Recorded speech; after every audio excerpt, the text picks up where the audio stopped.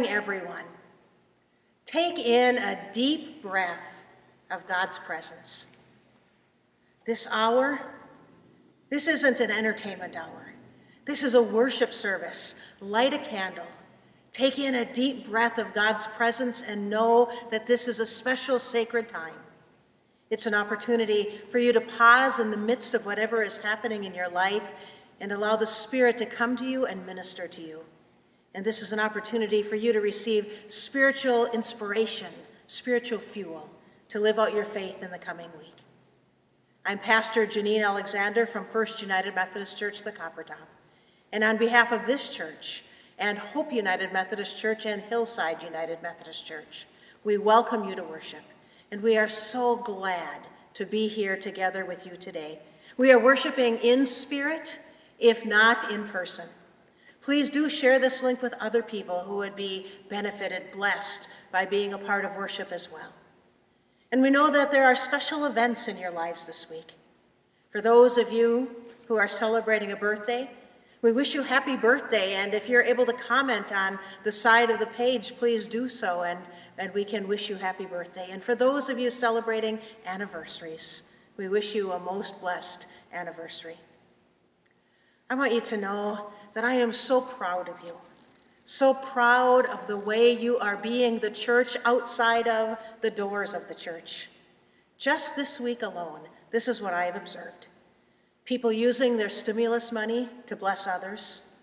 18 people did highway cleanup. 18 full bags of trash they collected.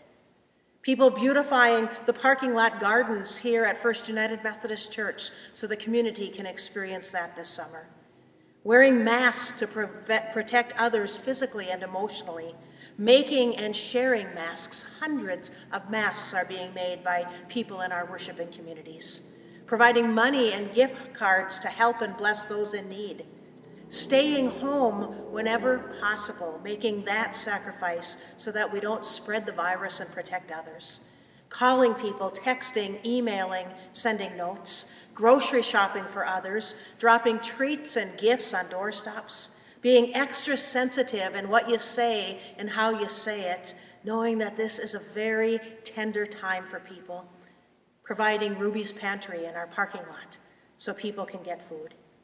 You are making a difference. You are being the church. Thank you so much.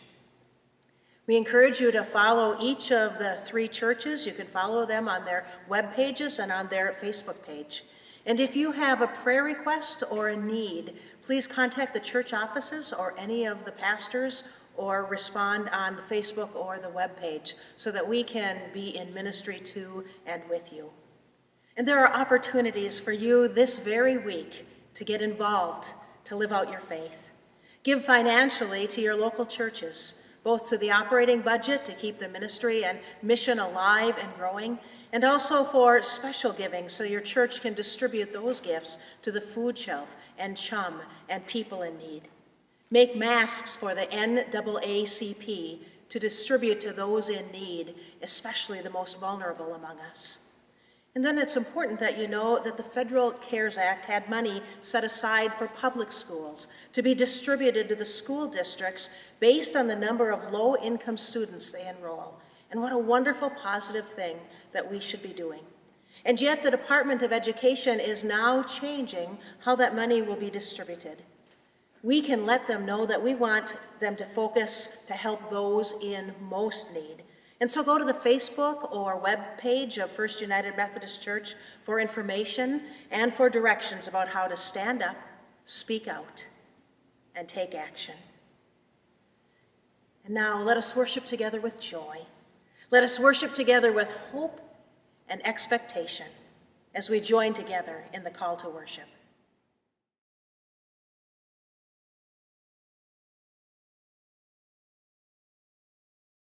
On this Memorial Day weekend, we gather with song and praise to worship God and be reminded of the lives of beloved ones.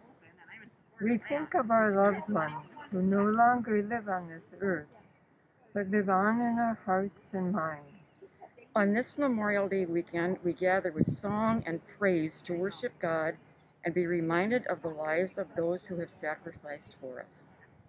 We think of all those who serve and have served on our behalf. May we have thankful hearts. May their memories be honored and blessed. Please join in singing hymn 696, America the Beautiful, verses 1 and 3.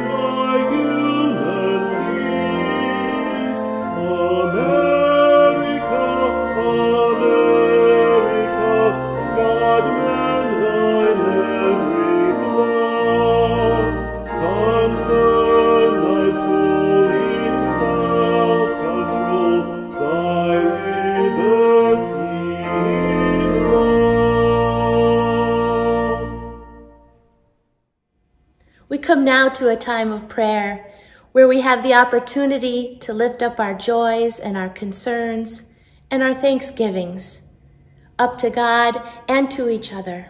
And today I'm going to use the 5-finger prayer to remind us one way that we can pray.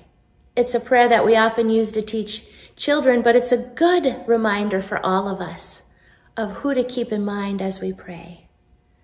And so, as you do this morning, I invite you to fold your hands, and I invite you also to keep your eyes open and watch the screen as images of praying hands you will see. And those hands are from members here at Hillside that Susan Smart took photos of and put them on banners in our church to remind us to pray for each other and for the world. And so let us pray now. Fold your hands together. And we first look at our thumbs. Our thumbs are the closest to our heart, and so we pray for those closest to us, those that we love so dearly, our parents, our grandparents, sisters, brothers, close friends, cousins, aunts, and uncles.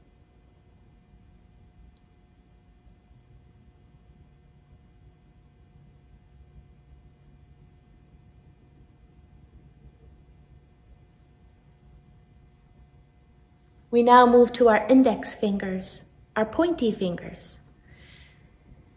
And those fingers remind us to pray for the leaders in our community, the leaders in our church. There's so many people to remember. We pray for our pastors. We pray for our Sunday school teachers, our worship leaders, our music directors, our musicians, our lay leaders, our staff nurses. We pray for our community firemen and our policemen. We pray for all the health workers who are working so hard during this pandemic.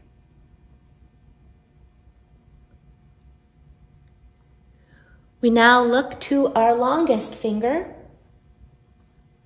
our dominant finger, and that finger reminds us to pray for those in authority. And so we pray for our country's leaders. We pray for our local and state and federal governments. God, help our elected officials as they allocate the necessary resources to give to those who are so struggling and hurting during this pandemic. We pray for our small businesses.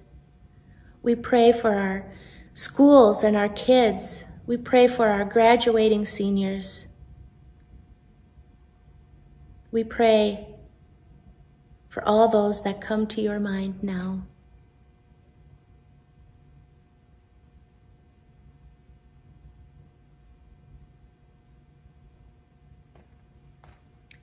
And next we move to our ring finger.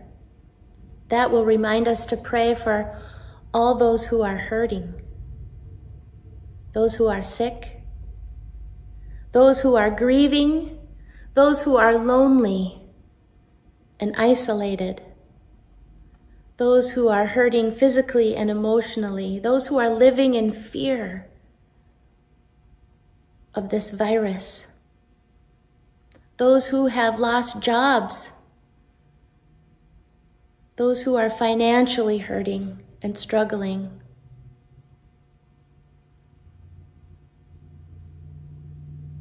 We pray for all those that come to mind.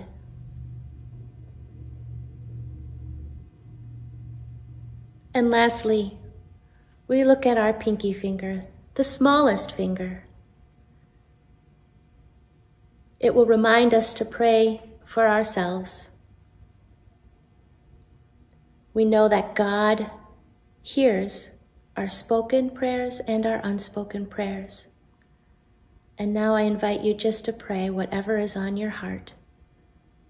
However you feel, what are your own needs, your own desires, your own wants? Lift those to God now.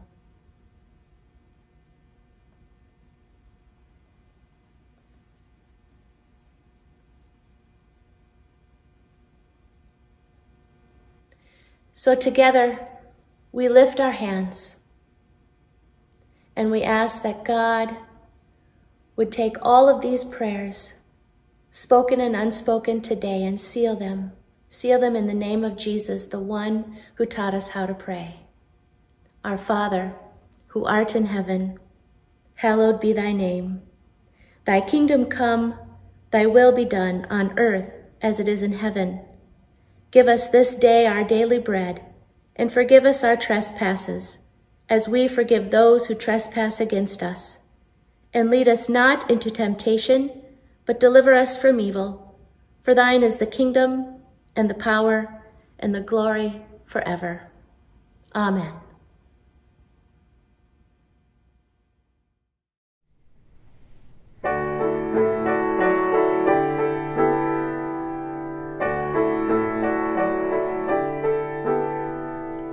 Great is thy faithfulness.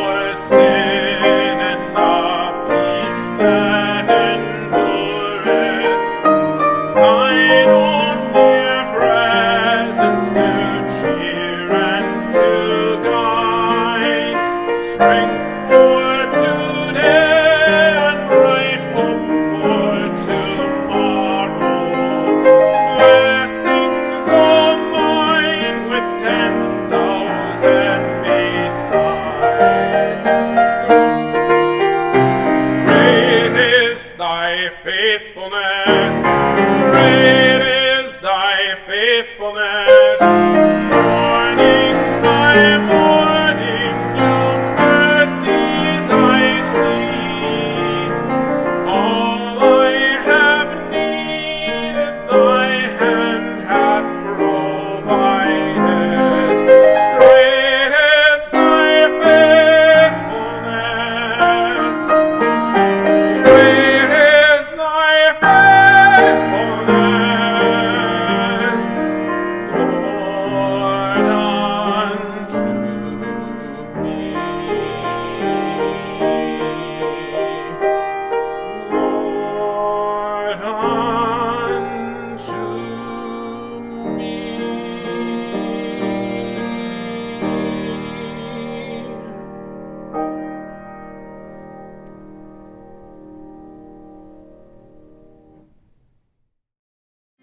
Jesus loves me, this I know, for the Bible tells me so. Little ones to him belong, they are weak but he is strong. Yes, Jesus loves me, yes, Jesus loves me. Good morning, everybody. I hope that your Sunday is starting off to be great. I'm so glad it's time for children's time again. Remember, I told you it was my favorite time. Well, last week we talked about love, and you guys did a really good job helping me to explain to all the adults about love. This week, we're kind of talking about love again, but it's a little bit different. Pastor Janine decided to preach on this scripture in Genesis, and it's about a story where a man has a dream, kind of a weird dream. It's a dream where a ladder goes up to heaven, and it goes down from heaven, it goes up to heaven, and down from heaven, and the angels are moving, and I don't know. But in the dream, God makes a promise, and God says, I will always be with you, always. You can depend on me. And when I thought of that dream, I thought about another dream that I learned about when I was like 13 years old. And that dream was also about a story about how God is always with you as well. And the poem goes like this. One night when I was dreaming, along the sky, I could see scenes of my life. All my life was like a big movie in the sky. And I was walking in the movie, right, in my dream, I was walking along the beach. That's why I came to the beach today. I was walking along the beach, and I could see footprints in the sand. And all along the beach, there were two sets of footprints. One belonging to me, footprints, and one set of footprints belonged to God.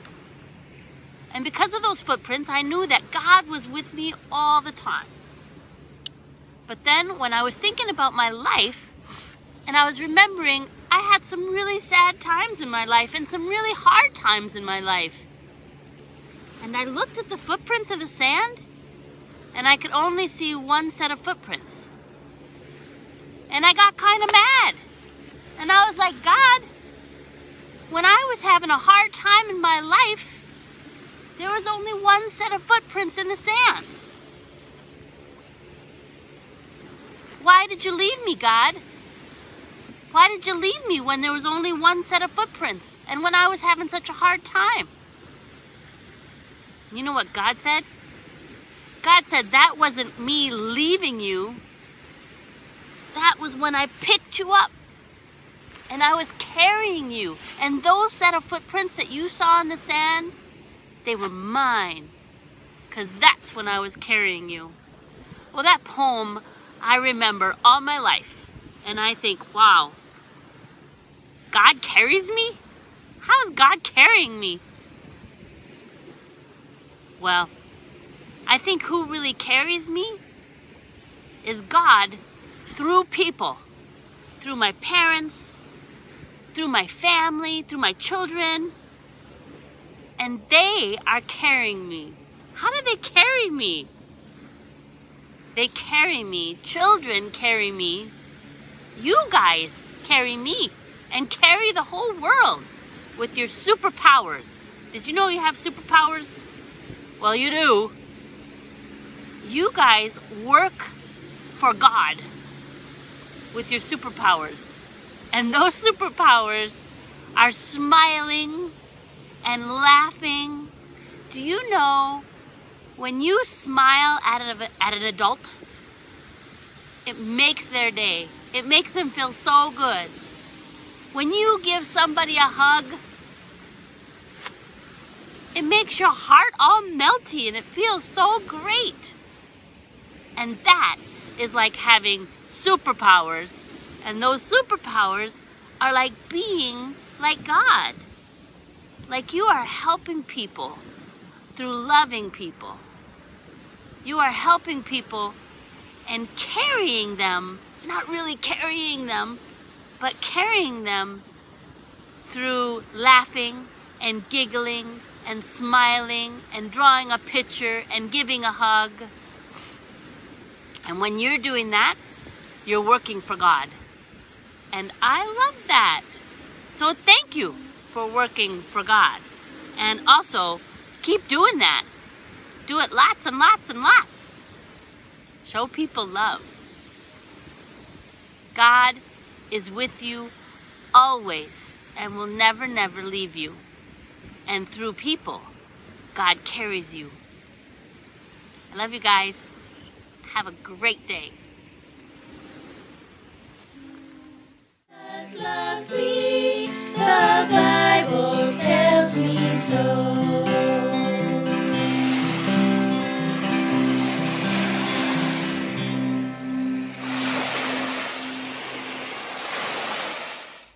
This morning's scripture reading is from Genesis 28, 10 through 17.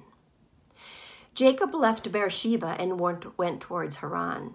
He came to a certain place and stayed there for the night because the sun had set. Taking one of the stones of the place, he put it under his head and lay down in that place. And he dreamed that there was a ladder set up on the earth and the top of it reaching to heaven. And the angels of God were ascending and descending on it. And the Lord stood beside him and said, I am the Lord, the God of Abraham, your father, and the God of Isaac. The land on which you lie I will give to you and to your offspring. And your offspring shall be like the dust of the earth. And you shall spread abroad to the west and to the east, to the south and to the north. And all the families of the earth shall be blessed in you and in your offspring. Know that I am with you and will keep you wherever you go. And I will bring you back to this land, for I will not leave you until I have done what I have promised you.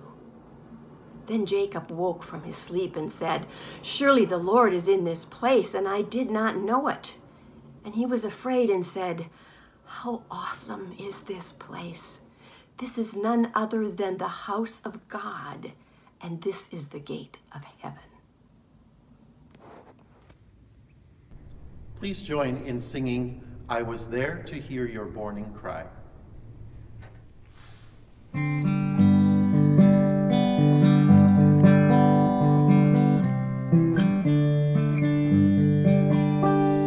I was there to hear your morning cry. I'll be there when you are old. I rejoice the day you were baptized to see your life unfold. I was there when you were but a child, with a faith to suit you well. In a place of light you wandered off to find where demons dwell. When you heard the wonder of the word, I was there to cheer you on. You were raised to praise the living Lord, to whom you now belong. If you find someone to share your time, and you join your hearts as one, I'll be there to make your verses rhyme from dusk till rise.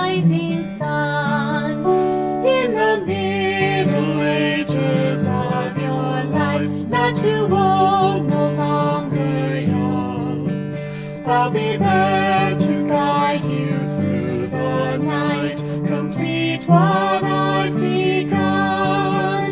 When the evening gently closes in, and you shut your weary eyes, I'll be there as I have always been, with just one more surprise.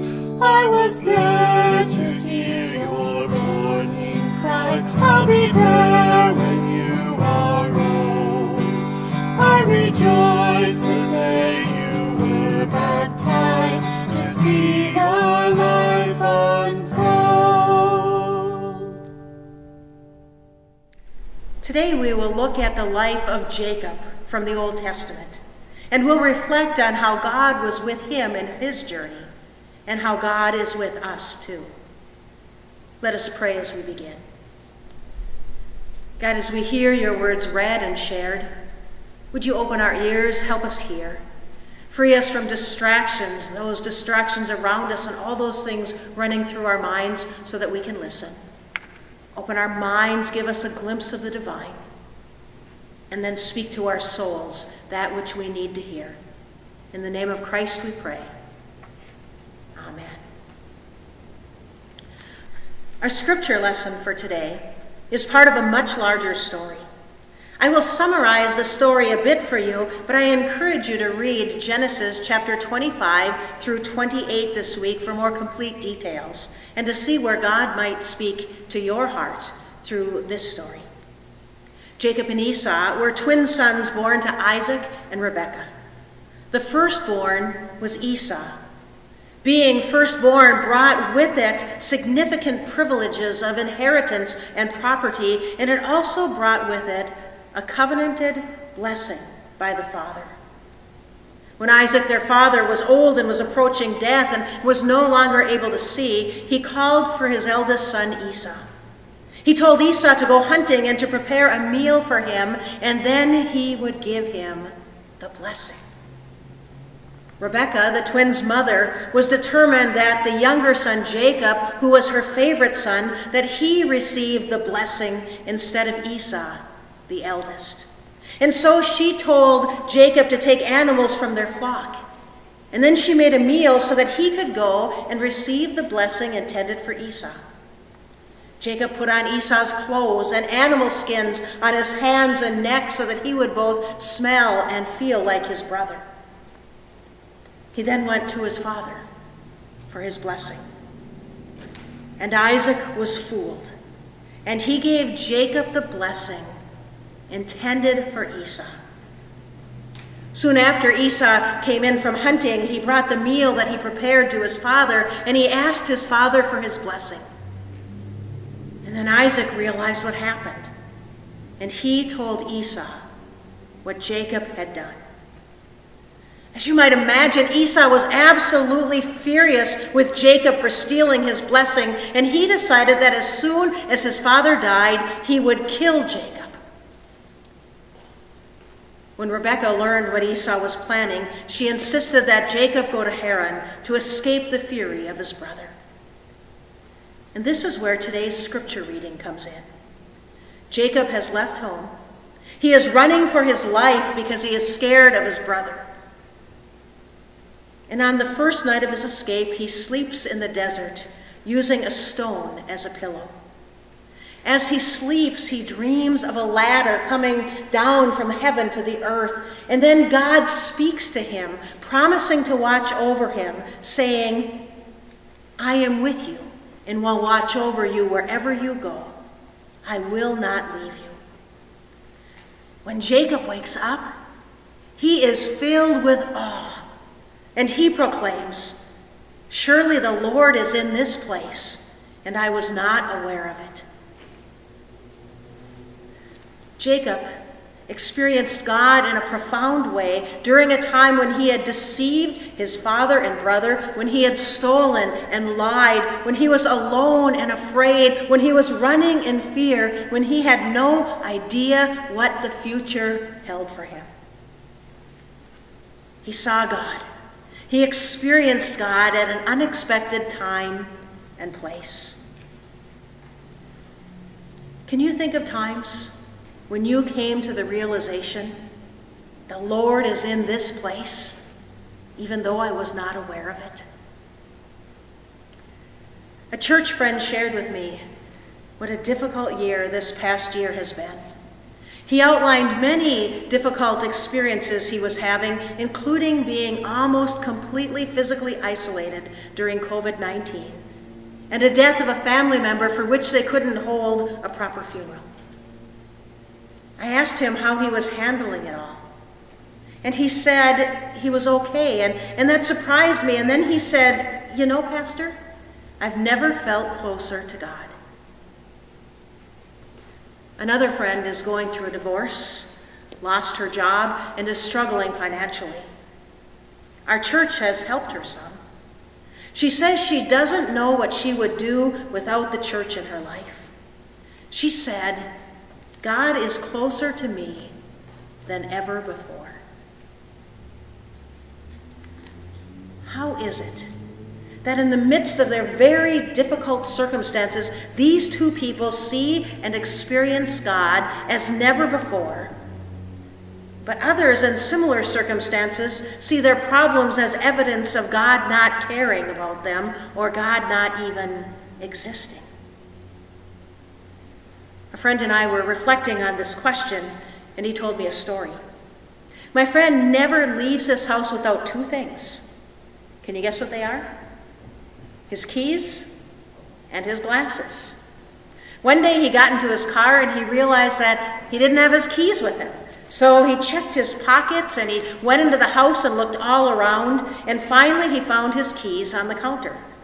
And so he got back in the car and he prepared to go, but this time he realized his glasses were missing. So he searched his car and he searched his home and he couldn't find them. Eventually he found them. Guess where? He found them on the counter right next to where his keys had been sitting. He had gotten so focused on looking for his keys that he didn't even see that his glasses were there too. Friends, isn't the truth of the matter is that we can get so focused on our problems, our situation, our pain, our challenges, that we don't see the hope and the help and the life and the possibility that God is offering us over and over and over again in so many ways, through so many people. Help is right in front of us. Hope is right there in our midst, but we become blind to the one who can offer us hope and help and healing. The Lord is present, but we are not aware of it. When we look beyond our immediate feelings and situation, don't we realize that the Lord is indeed with us? When have you recognized God's presence in unexpected times and places?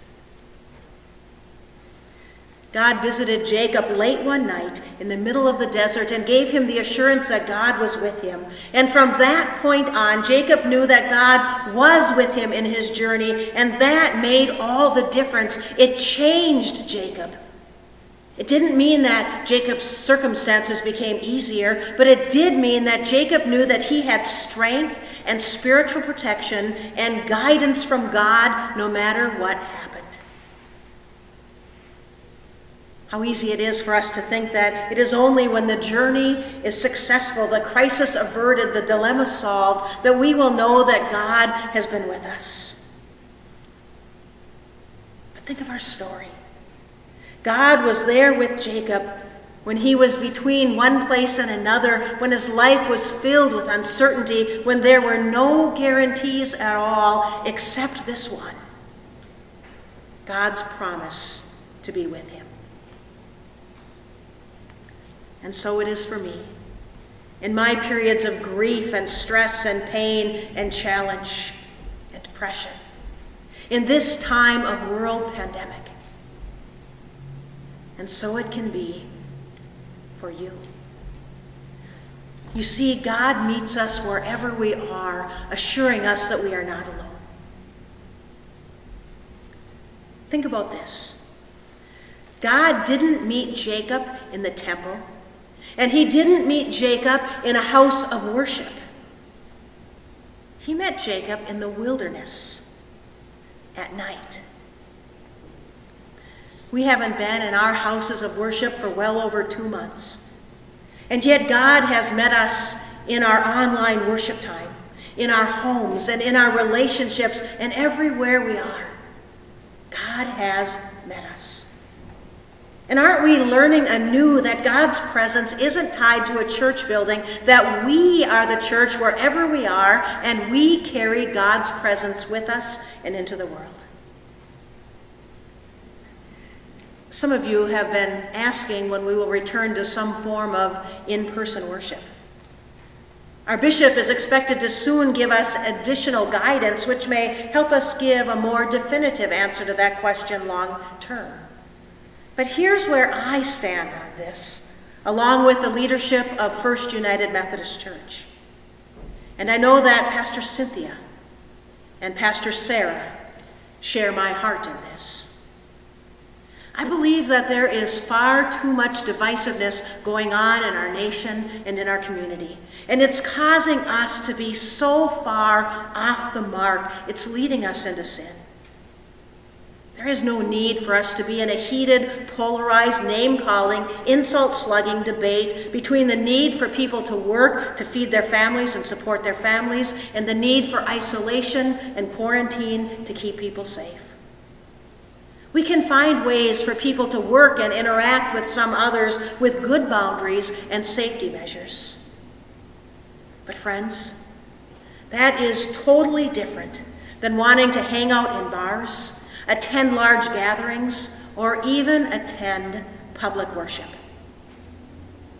God gives us freedom, yes, but our freedom does not give us the right to put other people in peril.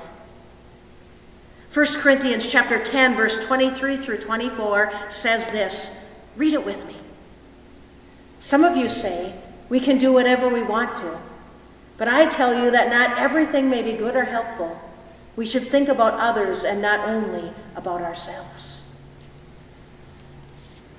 Beloved ones, our loving God calls us to treat with special care those who are vulnerable, to give extra honor to our elders, and to not lead people into temptation. A word about masks. People, please choose to wear masks.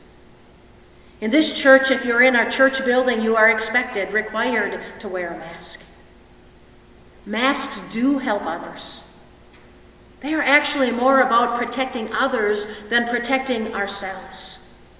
And not only do masks physically help others, but they also emotionally help people who are desperately afraid of contracting this deadly illness. We can do this, even if it's uncomfortable for us, for the love of and sake of others. And we will not gather for in-person worship again in this sanctuary at First United Methodist Church until we can do so without fear of inadvertently spreading COVID-19. And we won't do so until we can offer quality in-person worship. This week I've been reading about churches who have opened up and have already had to close because they spread the disease even in their good intentions. We will continue to find ways for increased personal connections and for online worship, remembering God's promise to Jacob that God is with us wherever we are. As we travel on, let us remember the promise of God's presence, especially in those moments when we are not sure where the road is taking us next. I know that some of you are genuinely lonely, and you don't want to spend some of your last days alone without joy and companionship. Others of us, we need to think about who among us we need to reach out to who might be lonely and how we can find creative ways to safely engage them. And if you are lonely, who can you reach out to for companionship? And know this, you can reach out to your church and your pastor, and we will with joy find people to share the journey with you. And some of you are grieving. Remember to balance both your grief and your gratitude. Acknowledging your grief, it is very real, even as you open your eyes to blessings that are still around you. And there are some people who are struggling financially and with food scarcity. If that is you, would you do us a gift and reach out to your church, your pastor, for help? We are all part of one another, and it is a blessing when we can bless and help each other. And if you are blessed and don't have those financial challenges in this season, find ways to give to others, to help others. Your churches can help you do that as well. Please be willing to follow Jesus in sacrificing for the good of others. Please find entertainment and religious expression that doesn't spread harm. And as we do that, we recognize God in our midst, and we realize that we are not alone. The faith journey of ours has no guarantees except this one. Lo, God is with us always. No matter how familiar or unfamiliar the ground we're standing on may be, no matter what difficulties or opportunities face us, no matter what exciting or painful changes we are called to make, no matter what troubles or successes we have gotten ourselves into, in the midst of it all, lo, God is with us. Like Jacob, may we proclaim in whatever circumstance, situation, or place we find ourselves, how awesome is this place? This is none other than the house of God. This is the gate of heaven. And may knowing that and believing that with our whole heart and soul guide us to extravagantly and sacrificially share God's love with each other and even with the world. May it be so. Amen. Go. We have great news to share from Hope United Methodist Church. All this year we've been working hard to own and operate our own child care center, and hopefully Hope for Kids will open in the beginning of July. We are so excited, and I am so proud of our church starting a new ministry to care for children and their families in our community. If you know of anybody who might be interested or needing childcare, we are taking applications now. Pastor Deneen spoke last Sunday about praxis. Do you remember praxis? Praxis is putting our faith into action, doing what we say we are going to do.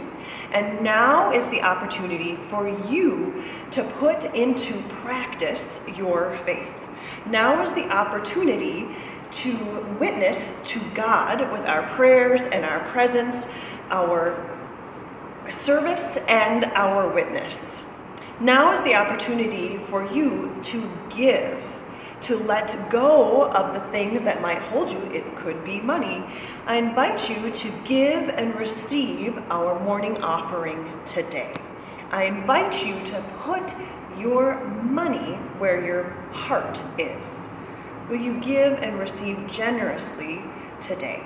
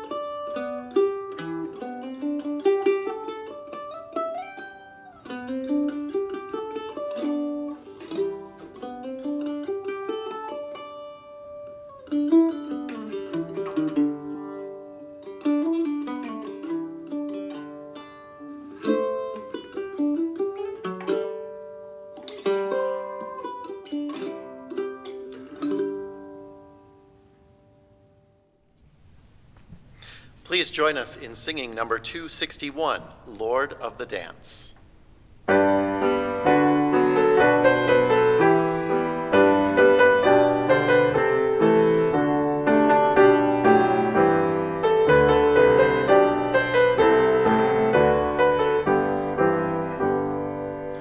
I danced in the morning when the world was begun, and I danced in the moon and the stars and the sun, and I came down from heaven and I danced on the earth. At Bethlehem I had my birth. Dance then wherever you may be. I am the Lord of the dance, said he, and I'll lead you all wherever you may be, and I'll lead you all in the dance, said he. I danced for the scribe and the Pharisee, but they would not dance and they would not follow me. I danced for the fishermen, for James and John. They came to me and the dance went on. Dance then wherever you may be. I am the Lord of the dance, said he, and I'll lead you all wherever you may be, and I'll lead you all in the dance, said he. I danced on the Sabbath when I cured the lame. The holy people said it was a shame. They whipped and they stripped and they hung me high, and they left me there on a cross to die. Dance then wherever you may be. I am the Lord of the dance, said he, and I'll lead you all wherever you may be, and I'll lead you all in the dance, said he. I danced on a Friday and the sky turned black.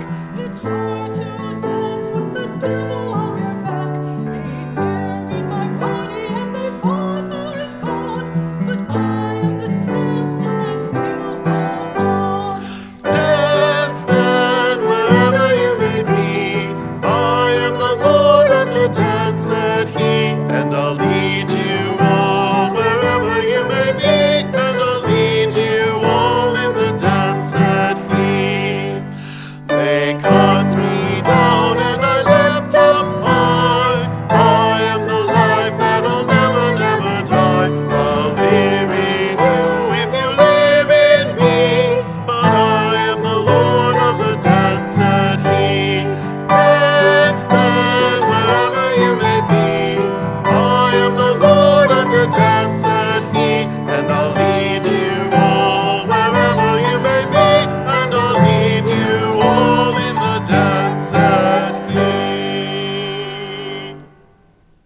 Best of all, God is with us. God is present with us in our daily lives, in our struggle, in our moments of holiness, of joy and peace, in the daily grind. God is present with you. God loves you and will never leave you.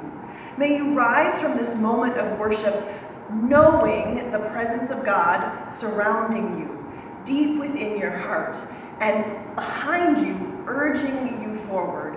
May you go in peace to love and serve God. And may you return next Sunday to participate in Pentecost Sunday, one of our high holy days. Pentecost is the day when the Spirit arrives. It will get wild and wonderful in here. Beloved, you are a child of God. God loves you and knows you and will never leave you. May you go in peace, love, and serve God and one another.